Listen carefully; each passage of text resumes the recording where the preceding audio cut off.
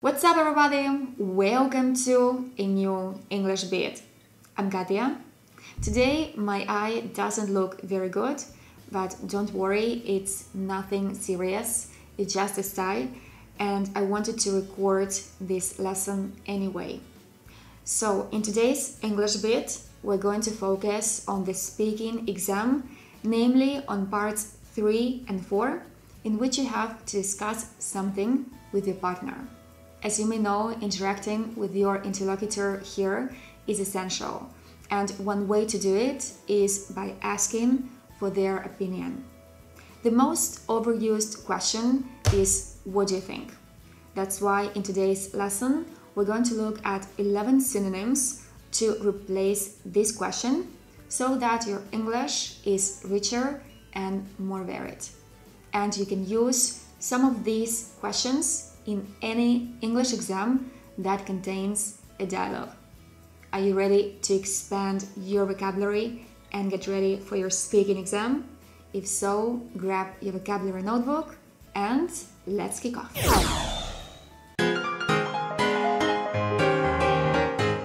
Before we start, as you may know, my previous lesson was on vocabulary to talk about advantages and disadvantages. And I remembered two more interesting things that you can use. The first one is on the minus side. So I told you that you can use on the plus side, so you can also say on the minus side. Let's look at one example. On the minus side, our modern life is very fast and rather stressful. On the plus side, technology has connected the world. And the second thing is a very useful and advanced verb, to outweigh, which means to be greater and more important than something else. For example, you can say the advantages outweigh the disadvantages. And if you want to make it even more advanced and more interesting, you can add the advantages far or massively or greatly outweigh the disadvantages, which means that there are more advantages than disadvantages. And now let's get down to business. The first question on my list is, don't you think? So it's like, what do you think? But we omit the question word and make it negative, and it sounds more casual and more informal. And now let's look at one example. As far as I'm concerned, we waste a great deal of time on our phones, and I reckon a digital detox could counter this addiction. Don't you think?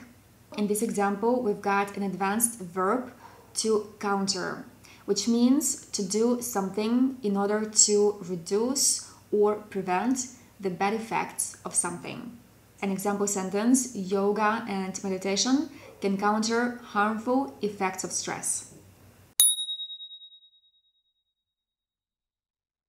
Number 2, we've got several options here. We could ask, would you agree? Or would you agree with me on that?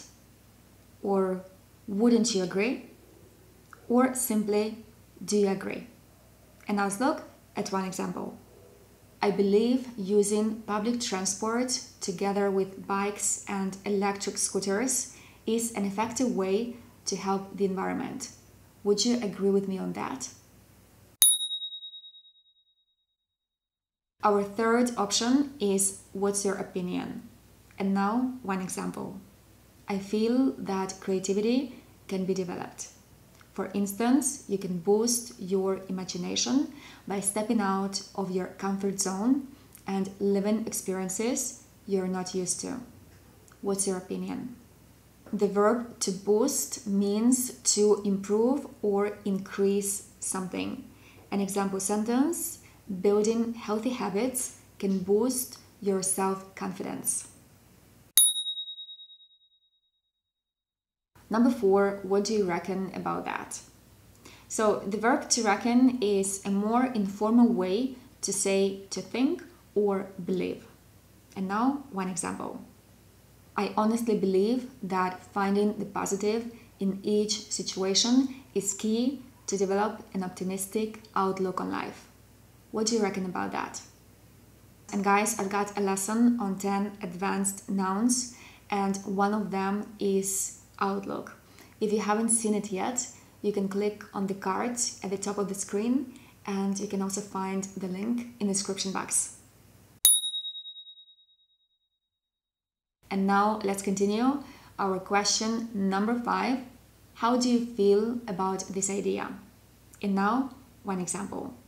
From my point of view, there should be more clutter-free streets with no signs or barriers where pedestrians and cars could coexist harmoniously. How do you feel about this idea? And guys, before we continue, just a super quick reminder, please make sure you subscribe to English Bits if you like this channel, and make sure that your bell icon is on. There is a weekly lesson waiting for you. It's on Sundays at 12 p.m. Thank you. And now let's continue with our lesson. We're going to look at 6 more synonyms that can replace the question, what do you think? And number 6, do you see my point? And now, one example. Personally speaking, a strong willpower is one of the ingredients of success. Do you see my point? Number 7, the question, what are your thoughts on this? For example, it seems to me that it's a blessing when you can make a living out of doing what you love. What are your thoughts on this? The verb to make a living out of something or out of doing something means to make enough money to support yourself financially. Important, the preposition out of something. Number 8, what's your view on that? An example sentence, it's said that having an early dinner has a lot of pros. One of them is a better night's sleep. What's your view on that? Okay, number 9, one of my favorites. Are we on the same page? And now, one example. I'd rather have a poorly paid but fulfilling job than one which is well paid but tedious. Are we on the same page? The adjective tedious is C1 and it means boring. It's a more advanced synonym of boring. For example, I find his job tedious. 2 more to go. Number 10, where do you stand on this issue? And now let's look at one example. It's my view that a flexible working day can foster good employee performance.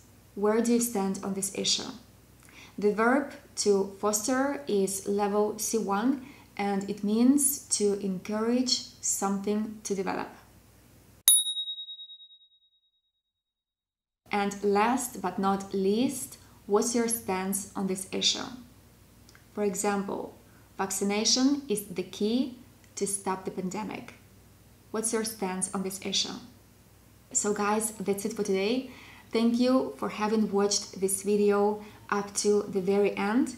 I hope you found this lesson very useful and it will help you interact better with your partner in your speaking exam. And guys, I have 2 more lessons in line with this one. One of them is 25 alternatives to say I agree. So you have different ways and different phrases to use when you want to agree with your partner. And another one is 10 synonyms to replace I don't agree. So I think these 3 videos can help you a lot when preparing your speaking exam, especially parts 3 and 4 when you have to interact with your partner. If you haven't seen them yet, you can find them right here. And guys, if you learned something new, please don't forget to give this lesson a huge thumbs up, to subscribe to English Bits, and catch me on Instagram for more daily English. every day there is a quiz waiting for you, and I also teach one word every day. So with that being said, thanks for watching and see you next week. Ciao for now!